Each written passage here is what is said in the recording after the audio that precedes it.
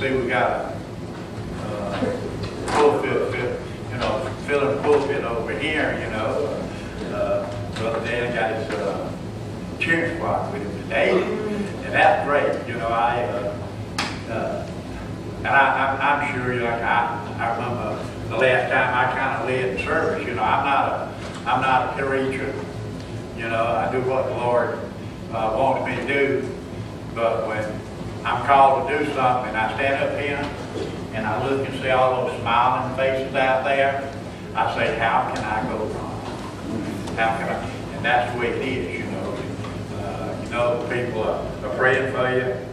They love you. I welcome again everyone, and I hope that you will be blessed by being here. Now, announcements, there's not too many announcements, unless we'll call to see if anybody has some. But there's no Wednesday night service. You know, we usually have the Bible study, prayer meeting, the Bible study, but the pastor and his family is going to be gone. Now remember, June the 9th is the Father's Day banquet, and I hope all you ladies have decided on what you're going to fix for us men. You know, like last year I tried to recommend something, but said I couldn't. You don't remember me last time and y'all didn't know what y'all wanted? We could tell you, and you said, no. I have no idea what you're talking about. I remember, because we had to list, well, it ain't in now. The people didn't, there was not too many people signing on what they were going to bring, so I made a suggestion, well, the men say what they want, and believe it or not, see, she's a teacher, and she don't know how to because remember. the women didn't get to make any suggestions. The women didn't get to make any suggestions. That's right, that's exactly what you said, you know. Since they didn't get to make any suggestions, you wouldn't let us get to make any suggestions. But we always have plenty of food, and, you know, we always invite whoever wants to come, too. You know, I don't think we've ever run out of food, but remember that. The Father's Day banquet is on the 9th. Father's Day is on the 16th. Now, we're going to have a men's fellowship on the 20th at Bonnie C's restaurant. If you don't know where that is, that's right across an old train station. It's a fairly new restaurant. We can go see how, everybody see, all the men see how it is. So all the men invited. Now, just like, well, you know you got to pay for your own meal. We not paying, I'm paying for it. But at Bonnie C's at 6:30. And then on June 30th, we'll have our regular business meeting. Are there any announcements that need to be made? Any other announcements that anybody would like to make? Speak now, they'll hold your peace. Okay, if there's no other announcement, let's turn to hymn number 333, Leaning on the Everlasting Arms.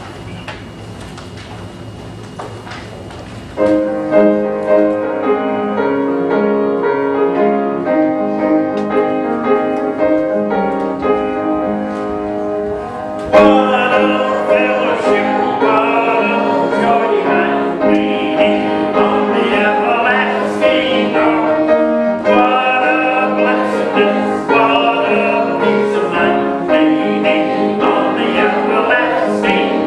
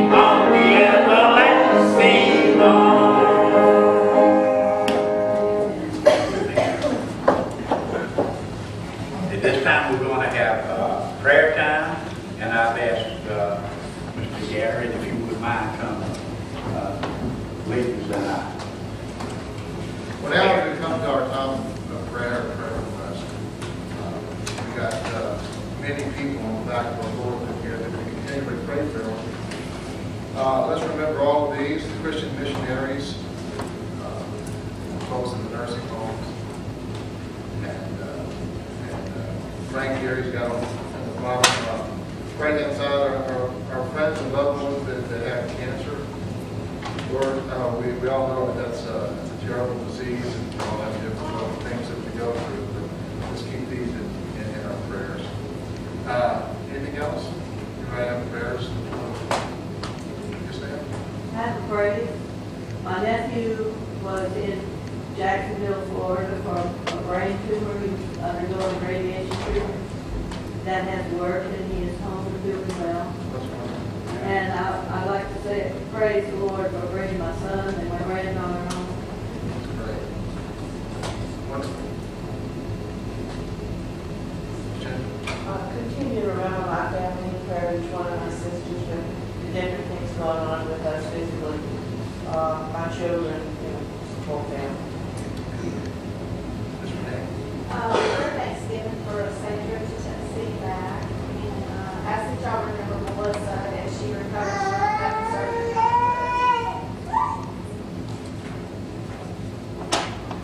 Yes, ma'am. Traveling mercies for me. I'm leaving Wednesday to go to Texas. I'll be back Sunday evening. And Judy was supposed to go with me, Judy Sanford, but she's going to have her gallbladder removed Thursday. So keep her in prayers, please. Been there, done that. You too. Yes, sir. Pray for Susie Beasley. She's a little bit under the weather. All tornado victims, they still have problems. Absolutely. It's, we here know how we all deal with hurricanes and the like. And, hurricanes are awful and they make a big mess. But thank the Lord, we do typically have some warning to know that it's coming. Folks, in the Midwest with the tornadoes, warnings are a lot better than they used to be. They used to be your warning was you heard it coming, right? But now today, with the technology that exists, a lot of people were warned to be ready, a day or so in advance. The situations were as they were, but it still doesn't change. It's still it's a terrible thing.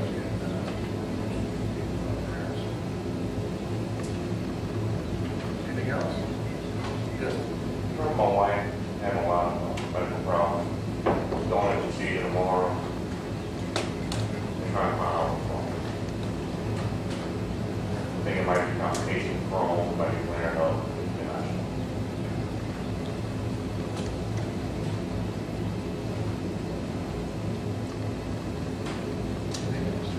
Remember Lana Bailey, traveling mercies.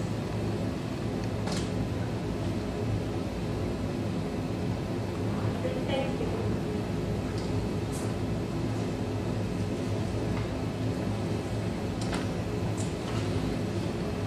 Anything else? Well, let's go to the Lord in prayer. Dear Heavenly Father, Lord, we come to you this morning with many prayers of thanksgiving. Lord, we also come to you and lift up to you prayers of concern for ourselves and our loved ones. Lord, we know that all the things that we go through on this earth are only for a short time. As our Sunday school lesson was today on Job, Lord, we need to understand that we'll all go through some difficult times. But Lord, our future is not here on this earth. Our future is with you, which is eternity. And Lord, we pray that we keep eternity in our sights as we go through the difficult times on this earth. Lord, we thank you for the wonderful blessings you provide for us. And Lord, help us to understand that the sufferings that come on this earth are because of the fallen world. And Lord, that all things that we go through are just rewards.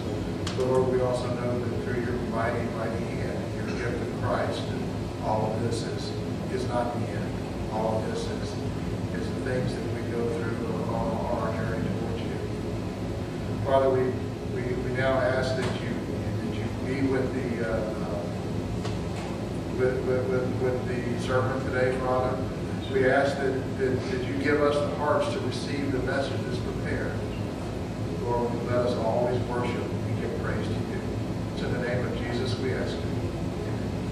Amen.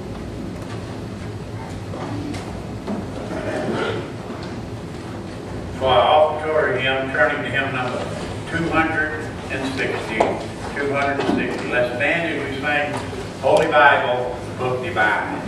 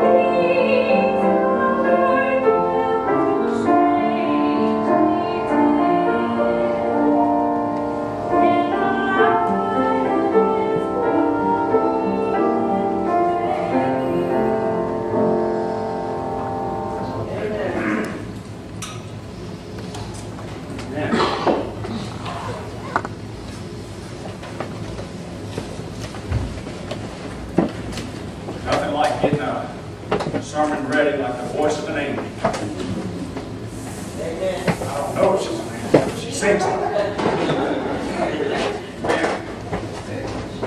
Amen. Looks like an angel too. Guess we could interview Brother Jason about this thing you see. My name is Daniel Spade.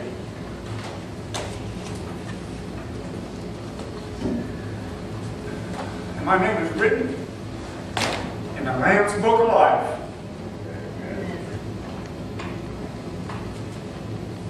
I apologize for getting emotional. But you know, one thing I know is that when I die, I'm going to heaven. It's not because of anything I've done. It's because of what He done. Amen, brother. God bless you. Give me a few minutes. I'll get over this, I promise. But while I'm getting over it, if you'll turn to Exodus in chapter 14. Getting this ready. Sometimes I like to give a testimony, but obviously I'm not going to be able to do that today, or I'll just be a blubbering idiot up here, so y'all bear with me. It's not that I want to brag on my sins or anything, but I was a rotten, filthy human being when God saved me. If there was anybody on earth that didn't deserve it, it was me. And I praise God that He saved me and put me in ministry.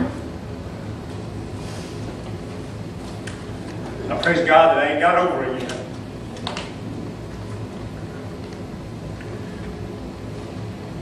I know that when a person gets saved, you know, for some reason I was under the impression that when I got saved, that life was going to be good. You know, when I get saved, oh my goodness, man, because the way that preacher was preaching, I'm going to tell you, and forgive me if I can't stand behind the pulpit, I get a lot of nervous energy. But the way that preacher was preaching, I was under the impression that when you turn your life over to Jesus Christ, that everything's going to be good from here on out. I mean, look, my truck's going to run better. My bills are going to be paid now. Everything's going to be good. Now, that's not the reason why I got saved. I want you to understand that whenever I got saved, it was because the Holy Spirit put me under conviction. And I was life was good to me. I had a good job. Everything was fine. Everything was good. I didn't have any complaints with life. Life was good to me.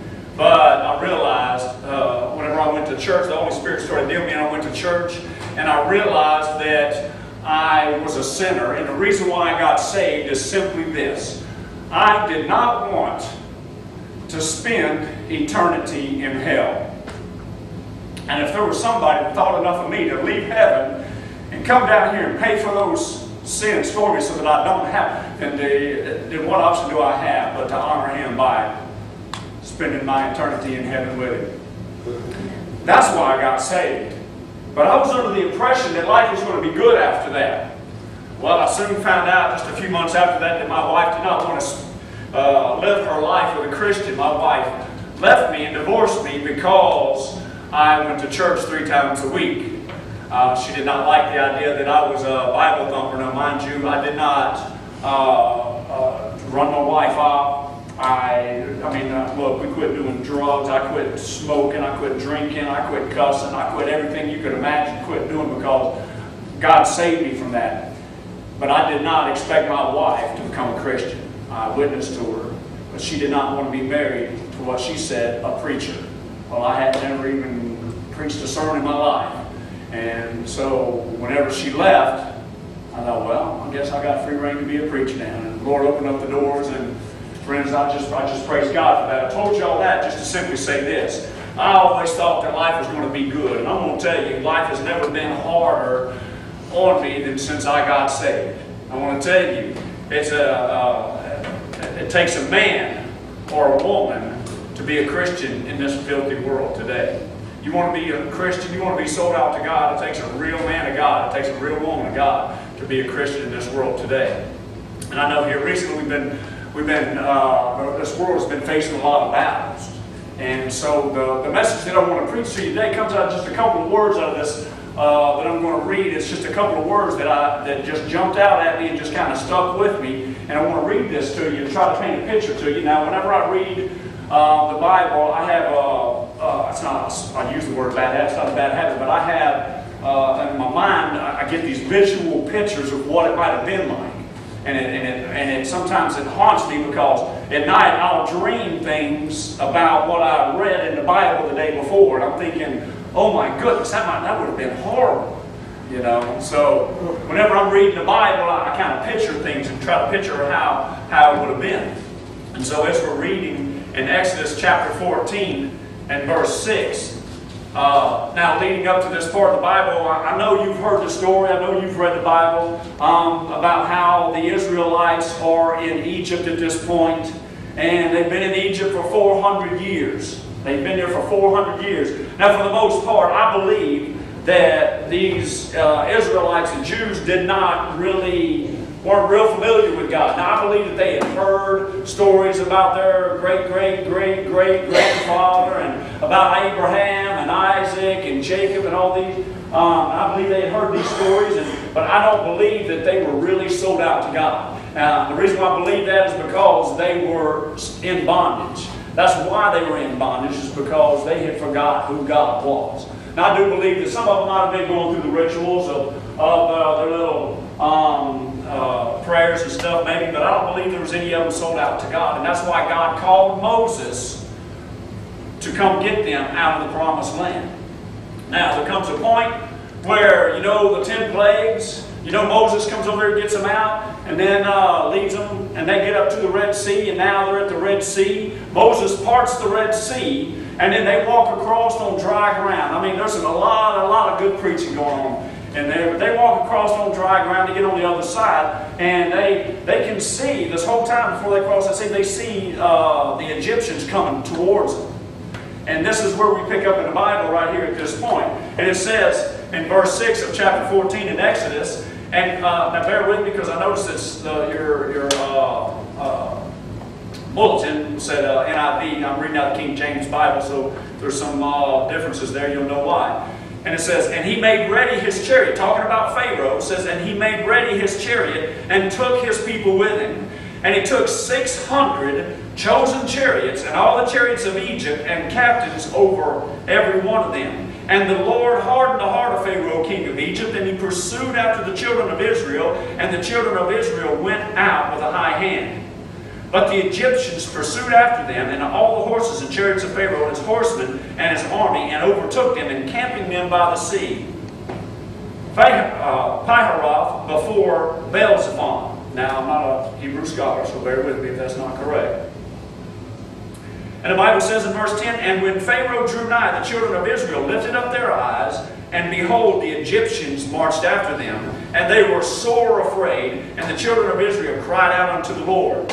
Now, if you would, skip down to me, with me to verse 24.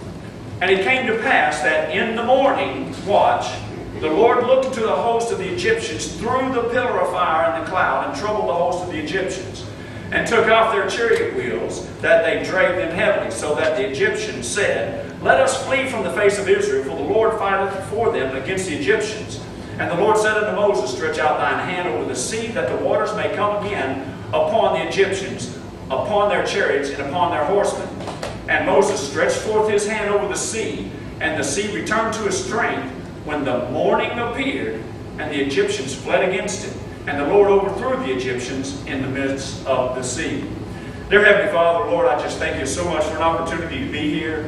Father, I pray, Lord God, that you would just come and fellowship with us this morning in this church building. Lord, I pray that your word would be spoken through you, Lord God. Father, I look at the prayer request, Lord, and these people, to be honest, Lord, I don't know these people. I don't know their personal situations, Lord, and so these prayer requests aren't personal to me, Lord God. But Father, I know they're personal to you. I know I have personal things going on in my life, and I would want all the Christians I know to pray for them, Lord. And I pray, Lord, that you would just march through this building and see these prayers and these people and all their requests, Lord, and that you would meet their needs as you see fit. Father, I pray for Brother Frank, that you give him some good rest.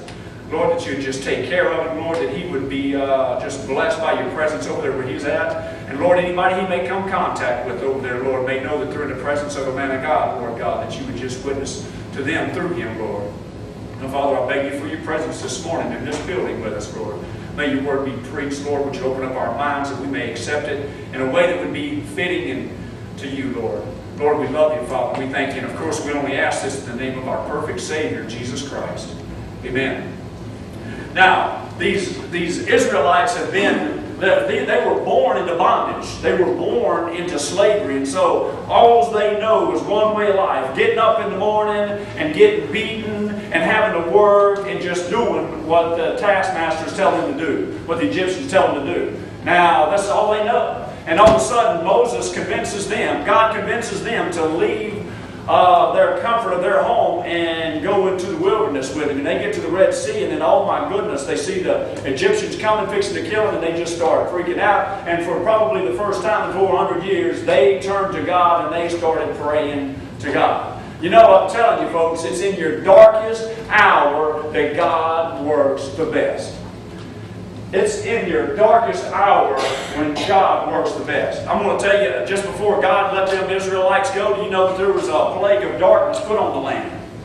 And right after that, that's when the death angel passed over. There was a lot of death in that area. I'm going to tell you something, friends. It's in your darkest hour that God works the best. And so what happened is they start marching across. Moses touches the Red Sea. It opens up, and they start marching across. And the Egyptians start following after them. When they get onto the other side now, these Egyptians are crossing that Red Sea. God, it's in the morning time now, and the Bible says that in the morning, God looked through that pillar of fire. I don't know why. I can picture this. I can picture God in heaven, and He's got that pillar of fire and that cloud that He guides him through. And He looks down through that pillar of fire. It's early in the morning, and He sees those chariots down there crossing the Red Sea, and He just knocked all the wheels off the chariots at the same time. I'm talking about a mechanic's nightmare. I mean, all the chariots just break down at the same time. And the Egyptians were smart enough to know, listen, we need to quit chasing these guys. That's the Lord. Their God is stronger than our God. He's trying to hinder us, man. We need to turn around. But at that point, the decision was too late.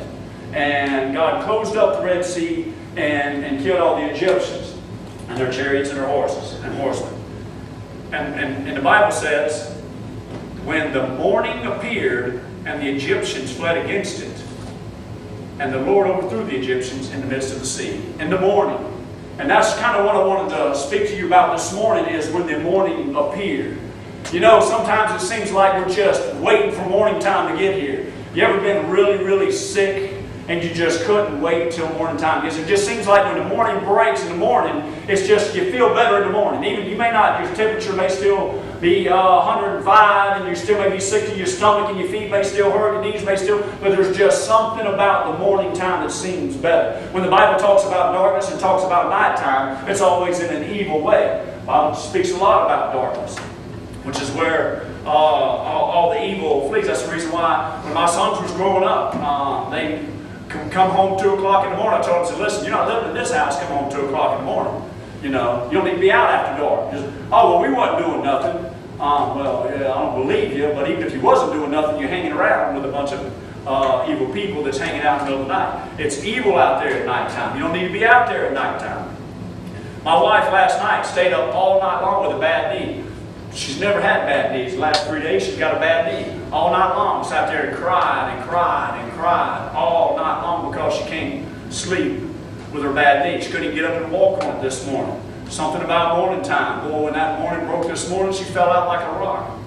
You know? So what is it about morning time? I don't know, but I'm just telling you, in the morning time, there's something about morning time that makes you feel better when morning gets here. In Acts, in chapter 27, verse 29, the Bible says, then fearing lest we should have fallen upon rocks, they cast 4 anchors out of the stern and wished for the day. You know, Paul was arrested.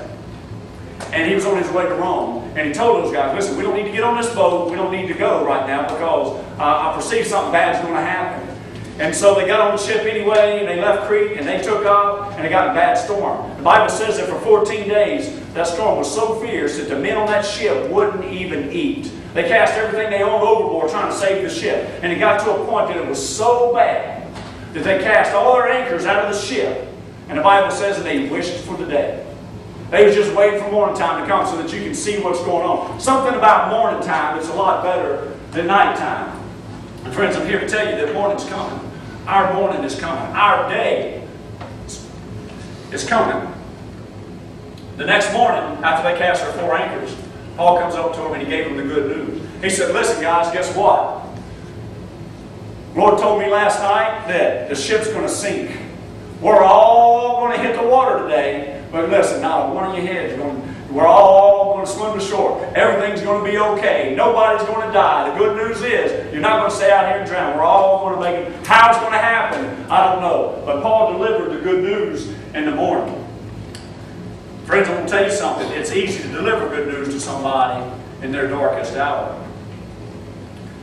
I'm not going to sit here and try to bore you to death with a bunch of details, which I love details. I love getting theological or trying to, or because it sometimes it makes you look smart when you stay up the night before and you get all this verses together. And you give a bunch of facts, and actually all you do is you look up on the computer and you type in some words and it gives you a bunch of numbers and stuff, and it makes you look smart and stand behind the pulpit. I love to do that, but I don't have enough time to do that today. So all I want to do is I just want to kind of compare the world then to the world now, just with a couple of things.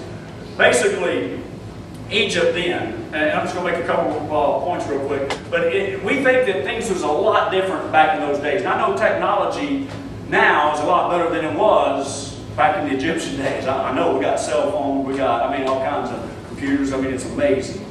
The things that they didn't have. But basically, there was a lot of things that was the same. The Egyptians, for instance, made it harder on God's people. They wanted to suppress God's people. They didn't want God to be involved in His people. And so they tried to suppress the people. And it ain't no different today. I'm going to tell you right now, the world is trying to suppress Christianity. They're going to make it harder and harder on us to serve God. They're going to make it worse and worse. You go out there in the street today, and you go stand at the red light in town up here in Slidell. You go stand here in the town, and you go hand out tracts and see how long it takes somebody to come over there and tell you that you can't hand out tracts at a red light because it's hindering traffic. But I'm going to tell you something. You get a fireman standing out there with a boot and trying to get you to donate money. They can stand there all day long. Amen. They can collect all the money they want to, and that's fine, okay? Nothing against firemen. I'm just saying the world has something against Christians. Our government is trying to find a way to where religion and Christianity is no longer a tax-free organization. So they're trying to find a way to where they can make churches pay taxes now, make people pay taxes. The IRS targets people and targets pastors in churches now for whenever, to review their records to make sure that they're paying taxes correctly. So the world's making it harder and harder for us. Man, they're taking insurance companies, our administration's taking insurance companies and making the church's insurance companies pay for abortions that we preach against. That's crazy. I don't understand that. Pharaoh hated God. Pharaoh wanted to control everything. It's no different today. Our government is godless, and our government wants to control everything. It's no different. If our president, if we had a guy that became president, and he allowed, say, Jews to come to the White House and hold a Jewish Pride Month in the White House all month long, and and he supported you, and he told the Jewish people, he said, listen, I'm sorry the way that you've been treated over the last few years. Our laws are against Jews. We're going to make better laws to support the Jews. We're going to make our insurance companies take care of the Jews. We're going to make our government take care of the Jews. Man, you would think that our president liked Jews. And if our president became president and he said, listen, Christians, I know y'all celebrate Christianity every year. You have a Christian Pride Month. Why don't y'all come to the White House and have a Christian Pride Month? Amen? And what we're going to do is we're going to change the laws for all the Christians. And he gave a big speech and just edified the Christians, just patted the Christians on the back and just gave the Christians everything. I mean, just was just real good to the Christians. You would think that our president was either a Christian or that he loved Christians. Well, what would you think if our president said, okay, I'll tell you what, I know every year y'all have a gay pride month. Why don't y'all have your gay pride month in the White House over here? Why don't we do that? Why don't we just have a gay pride month in the White House? And I'll tell you what I'm going to do. We're going to support the gays. We're going to make sure the insurance company pays for all your problems. We're going to implement laws where you can, what would you think? You would think that our country's going to hell in a handbasket is what you would think. And that's where we're headed, because that's exactly what happened. That's what our government supports. Our government, not just that, but I mean multitude of things. So what the point I'm trying to make is that our government does not support Christians. Our government suppresses Christianity today. And it's going to get worse, and it's going to get worse, and it's going to get worse. It'll be a time, just like in some other countries, it's illegal to serve God. You go to some countries, you can die for handing out tracts and preaching the Word of God. You can. And it happens today. And one day, it'll happen here. Political corruption. Back in the days of Egypt, let me tell you something. Those people over there, if you had a lot of money, you were innocent. If you were broke, you're guilty. I'm going to tell you it's the same thing today. I've had to, listen, it aggravated me so bad, I got a speeding ticket in Bayou, Texas one time for doing 65 and a 55. And that aggravated me so good. And I got so mad at that policeman. And I'm sitting there looking at my ticket. I'm sitting there, that ain't right. You got somebody else. I'm trying to convince him. This is for somebody else. It wasn't me. And don't get me wrong. I probably deserved the ticket for speeding all the other times. So I'm not saying I'm innocent. But that one time, I was innocent. So he writes me a ticket. And come to find out, there is no 55 speed limit through that whole town. There's not a 55 speed limit anywhere in there. That town goes from a 35-mile-an-hour speed limit to a 65-mile-an-hour speed limit outside of town. And that's the speed limit. So I couldn't have been doing 65 and a 55. And plus, when he wrote my car down, he said that I was driving a blue Chevy, and it was a green Buick, and he wrote my license tag down wrong. Man, that thing should have been thrown out of court. But you know what? I didn't have the money to drive all the way back to Texas, quit my job for 2 days, drive all the way back to Texas, sit in court all day long to find a speeding ticket. So you know what? Because I couldn't afford to do that, guess what? Ended up paying a $200 ticket. Why? Because I didn't have the money not to pay it. So, and I mean, that's just a small example. If you got a lot of money, you can hire a lot of fluent lawyers and you can get out of a lot of things. But if you don't have the money, you're guilty. It's just that simple. Nothing's really changed. Listen, another thing that was the same thing as it is now. This, you know, God couldn't find a man that was strong enough in the faith to stand up and lead those people out of Egypt from inside those Israelites. Why wouldn't he pick somebody from right there in Israel? Because there was nobody that he could use out of Israel. It's hard to find a prophet that would stand up for God and for what was right. There was nobody that had the guts to stand up for God. And it's the same thing today. There's a lot of people, a lot of men and women that claim God, but not a lot of them have the guts to stand up. Oh, Moses, he went and murdered an Egyptian. You know the story of Moses. He murdered an Egyptian and got scared and ran off and went 200 miles to Goshen on the desert and stayed over there for 40 years. Well, when God decides to deliver Israel, God couldn't call somebody out of Israel because there was nobody there that had the guts. God had to go 200 miles away to get Moses to come all the way back over there and use Moses to lead his people out of Egypt. God could have used anybody, but he used Moses.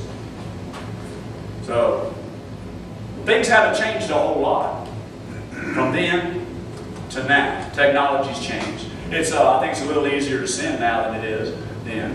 I think there's a lot of things that has changed, but basically our world system is all the same. So, having said that, I want to bring you back to the Israelites before they left. Now, keep in mind that these Israelites are not ready to leave the promised land.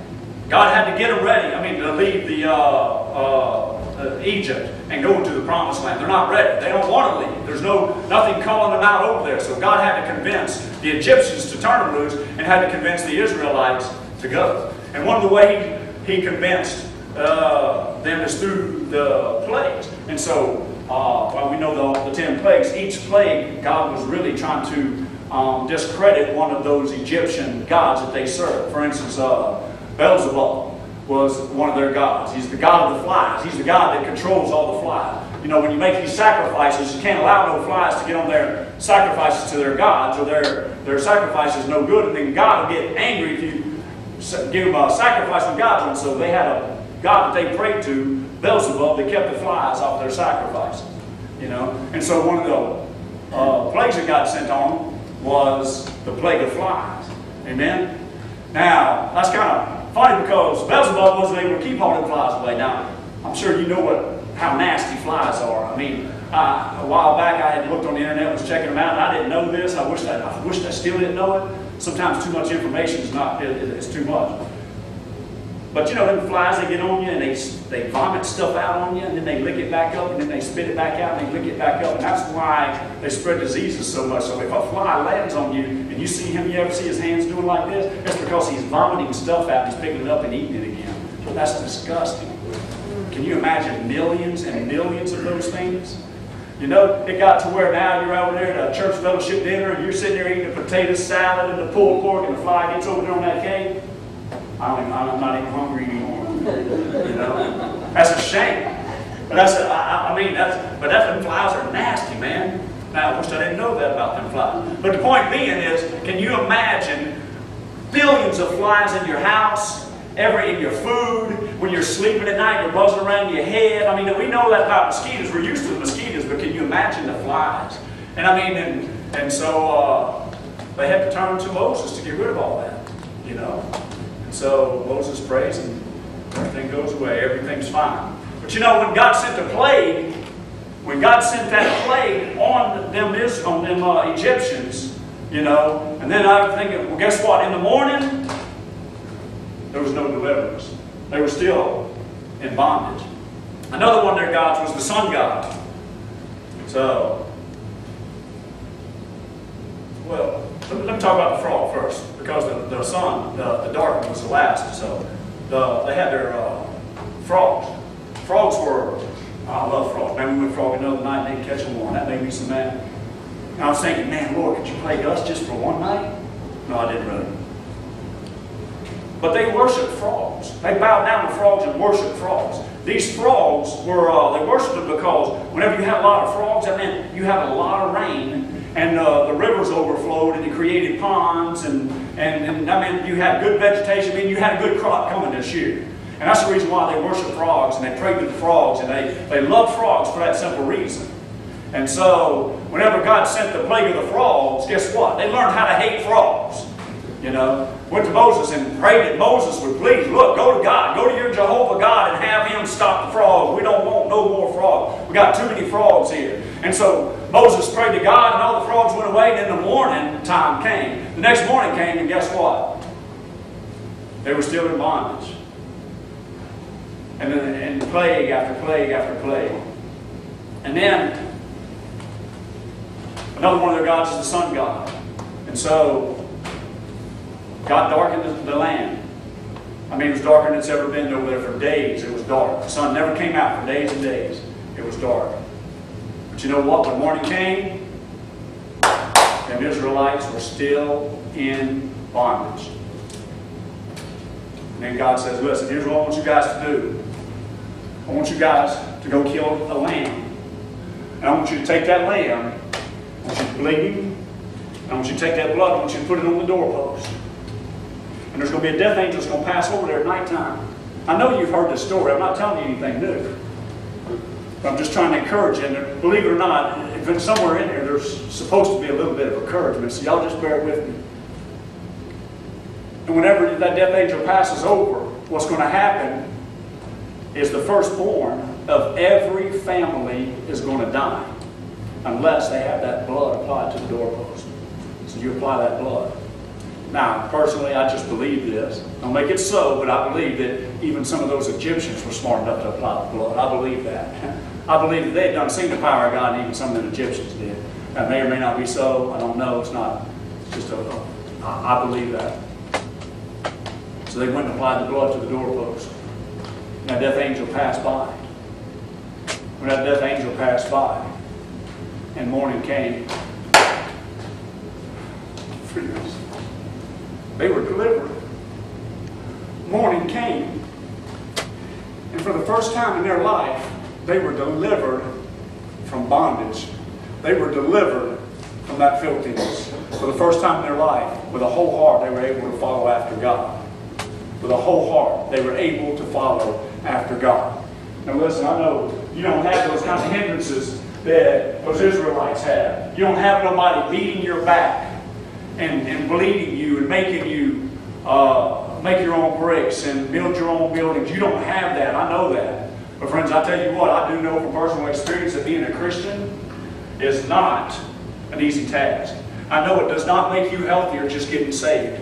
I know it does not heal cancer just because you're saved. I do believe that God can heal cancer. I believe sometimes He does it just for the simple purpose that He wants us to know that He is alive and that He is working, and I know He does it all the time. I know I've seen God do some awesome miracles. I've seen God do things that you couldn't blame on any other circumstances.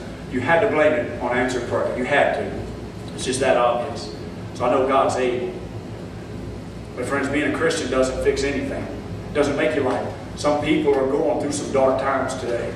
I know there's dark days out there.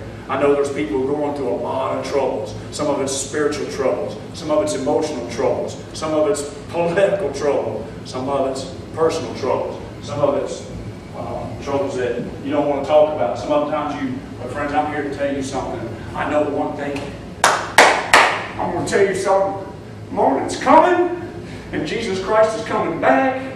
And I can't imagine what it's going to be like whenever I look up into heaven and I can see Jesus Christ standing back on a cloud, standing there on a crowd, and all the saints of God's going to be standing there with a grin on their face, standing from ear to ear. There's going to be millions of people standing up there just welcoming me in right there along with them. The Bible says in 1 Thessalonians chapter 4, verse 16, and the dead in Christ shall rise first, and those of us who are alive and remain will be caught up together with them to meet the Lord in the air. And so shall we ever be with the Lord. First thing you're going to hear is you're going to hear a trump of God. And then you're going to hear Michael the Archangel. You're going to hear the voice of God. You're going to hear the trump of God. And friends, I'm going to tell you something. You're going to see dead people that's been dead for hundreds and some of them for thousands of years. And they're going to get up out of that old grave and they're going to go meet their Lord and Savior in the air. That day's a coming. And then as soon as they're done, where if you're saved and you're in this church today and you're saved and you're born again, you're going to follow right in behind them. And you're going to be up there with the Lord forever. The Bible says, wherefore comfort one another with those words. Your day is coming. I got up this morning and there was things hurting on me that I never used to hurt before. Listen, I'm getting older and older, and the older I get, the slower I get, the more things go wrong, the harder it gets, the worse it gets. But friends, there's one thing that I can comfort to. There's one way that I can get comfort, knowing that one day, and praise God, I hope this is not the truth, but I may live to be 150 years old. Praise God. I don't want to listen nothing against nobody or anything. I don't want to live to be 80 years old. I never wanted to see 50. Whenever I got saved, I never even wanted to get to 50 years old. I wanted to be out of here already. You know, I got a birthday coming up. It's over 50. I hate that. I want to be in the Lord right now. I want to be home already. Get me out of here. Let's go. Amen. But if I tarry, and I'm here for 150 years, and I'm old crap. Listen, they'll probably, my worst nightmares are going to put me in a nursing home somewhere, and they're going to pay some 15-year-old girl $5 an hour to come roll me over every 15 minutes because I'll get that sore. You know, shut up, quit complaining, roll over. Here's your food, open your mouth, stuff it in. You know, here's your pot, all that good stuff. You know, that's my biggest fear. That I won't be able to take care of myself one day. I hate the thought of that. But listen, if the Lord tarries, and I live to be 150 years old, my days are coming. Because God said that up there, when we get there to live with Him, there's not going to be no more crying, there's not going to be no tears, there's not going to be any pain, there's not going to be any suffering. All this that we know down here is going to be over with. No more bills to pay, no more children to worry over, no children to cry over, no more nothing. It's all gone. It's done. Whatever is on your heart right now, whatever is burdening your heart right now, it's not going to burden you anymore. It's going to be done. It's going to be over with. And that's the reason why Jesus Christ came to this earth, to give us that. When that preacher told me that everything's going to be okay, I misunderstood him. I thought it was going to be okay down here. That's not what he was talking about. He was talking about, yeah, nothing to worry about. It's going to be okay up there. Your name is written in the Lamb's Book of Life from now on. That's if you're a Christian. But if you're not a Christian, I would just like to go through a few verses very quickly with you, and then we're going to close this thing. First thing that I want to give to you, just in case you're not saved, is the need to be saved. The need of salvation is simply this. Romans chapter 1 verse 18 says, "For the wrath of God is revealed from heaven against all ungodliness and unrighteousness of men who hold the truth in unrighteousness." 1 Thessalonians 1, 8 and 9 says, "In flaming fire, taking vengeance on them that know not God and obey not the gospel of our Lord Jesus Christ." God is a holy God, and He punishes sin. If you're a Christian, listen, down here on this earth, your sins are going to find you out. There's consequences for your sins while you're here on this earth. Now, you will not have to pay for your sins eternally because Jesus Christ already paid for your sins. But if you're not saved today, if you've never accepted Jesus Christ as your Savior, the Bible says, "In flaming fire, taking vengeance on them that know not God." Everlasting destruction. That's the Bible. That's what God says. God is a holy God, and He punishes sin. Man is very sinful, and he's broken God's law. According to Romans chapter 5, verse 12, it says, "Wherefore, as by one man sin entered into the world, and death by sin, so death passed upon all men, for that all have sinned." Everybody's a sinner. Everybody is born into this world. If you're the most righteous person on the face of this earth, I got news for you. You're already against God when you was born. You was born in this world against God. It's in your blood. Sin's in your blood. There's nothing you can do about it. The Bible says, "For all have sinned and come short of the glory of God." And according to Galatians chapter 12 and verse 6, there's nothing you can do to get saved. There's nothing you can do to get saved. "Knowing that a man is not justified by the works of the law, but by faith of Jesus Christ, even we have believed in Jesus Christ, that we might be justified by the faith of Christ, and not by the works of the law. For by the works of the law, no flesh be justified." There's nothing you can do to be saved. If you're not saved in here today, there's nothing you can do to get saved. You're doomed. But you know what? Everything that needs to be done has already been done, and Jesus Christ did it. You can't get saved. Jesus Christ has already done what it takes for you to get saved. The way of salvation is simple. Romans chapter 3:22, "Even the righteousness of God, which is by faith of Jesus Christ, unto all and upon all men that believe, there is no difference. For the wages of sin is death, but the gift of God is eternal life through Jesus Christ our Lord." Salvation is a free gift. It costs nothing. So we'll give the invitation here in just a second. It's going to be pretty simple. Pretty simple. Let me ask you, like the Israelites were in Egypt for all that time, Egypt always represents, if you look in the Bible, Egypt always represents sin and worldliness.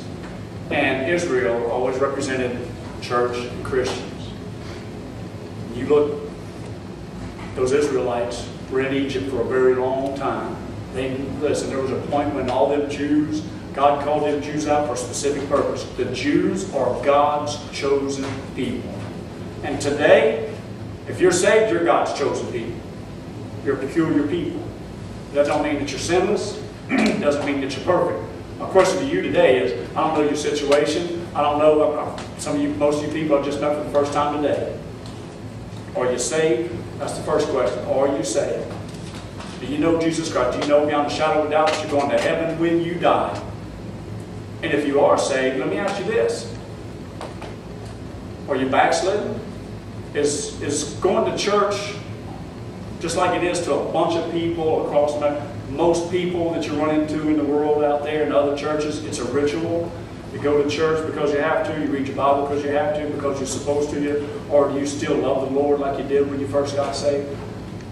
I mean, you know your relationship. You know how you are. But those Jews in Egypt, they were God's people. But were they fellowshipping with God? Understand the difference. And are you saved? And that's going to be the simple twofold invitation today. If you're not saved, I beg you, come up here. Turn your life over to Jesus Christ. The Bible says by faith and not by works. All you have to do is come over here and let Jesus Christ, just confess Him, your sins. You don't have to tell us your sins. Just tell Jesus Christ how much you love Him. Tell Jesus Christ that you believe He died for your sins. Just ask Him into your heart to save you. and then live the rest of your life for Jesus Christ. It's pretty simple. You don't have to quit cussing. You don't have to quit smoking. You don't have to quit doing anything to get saved. Just get saved. Amen. Spend eternity in heaven. And dear Christian, you need to get right with God. Why not today? Why wait till tomorrow? Why wait till next year? Why wait till Jesus comes back to get right with God? Maybe you're going through some dark hours. Maybe it's physical, maybe it's emotional, but maybe you're going through some dark stuff in your life. Maybe there's some darkness. Friends, come over here and just praise God for the dark hours. Because I'm going to tell you, it's the darkest hour just before dawn. It's the darkest hour when God can bless you the most, the easiest, and the best. So when the invitation, as our piano player comes up and gives the invitation, that's my call to you. If everybody would stand, everybody bow your heads, if you would.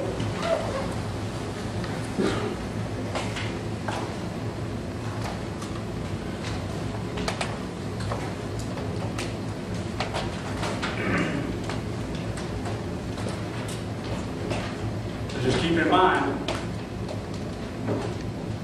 my ministry is twofold. To get lost people closer to the Lord and to get saved people closer to the Lord. Let me tell you something, friends. One thing I know, that when I die, I'm going to heaven when I die. I want that to be, when I die, I'm going to do what I can to make it right with God.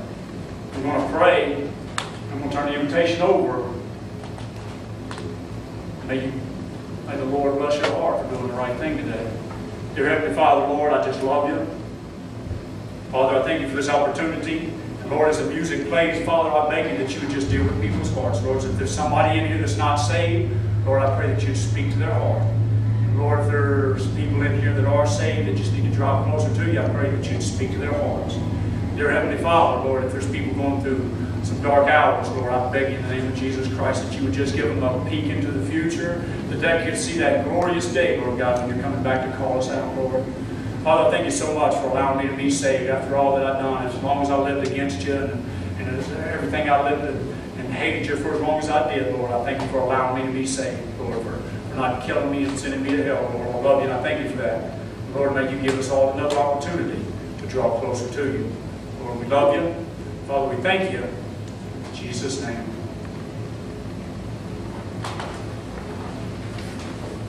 We'll turn to hymn number 310, Out of My Bondage, Follow Tonight.